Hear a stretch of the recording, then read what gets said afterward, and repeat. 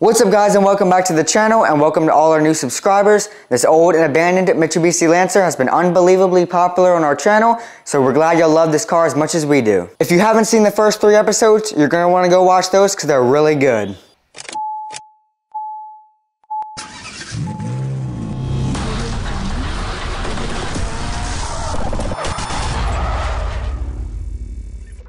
So let's take a look at the interior, and if you can remember, it was covered in dog hair and we had to remove all the seats to get it really clean.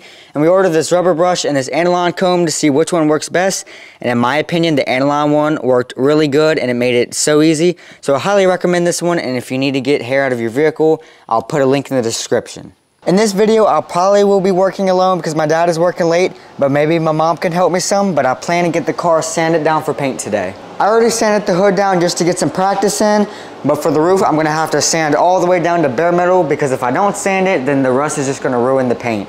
I'll also show you the vinyl we ordered from Aluko Design. It is very high quality and it will look very good on the hood and the roof. Alright, so if you're interested in how the finished car will look, you can help us finalize the paint choice, and as of now, we have 3 options picked out. So keep in mind the hood and the roof will be wrapped in black carbon fiber vinyl. And the first choice is the Nissan GTR Nismo. This paint color is called Stealth Gray, and I really like the gray with the bluish tint. And the second one is the Hyundai with a color called the Performance Blue. And lastly, a Porsche with Frozen Blue. We like all 3 of these, so please let us know in the comments which one you like best. And now I'm gonna get the vinyl from Aluko Design and unroll it on the hood so you can see what that looks like. Alright, here's the vinyl wrap from Aluko Design. I think me and my dad will really like it, and I think this will really make the bluish gray paint stand out and pop. And we have never done vinyl wrap before, so if you have any tips or any YouTubers who teach it, please tag them in the comments. So let's get started with some 320 grit, get me a dust mask, and turn on this fan to blow out the dust.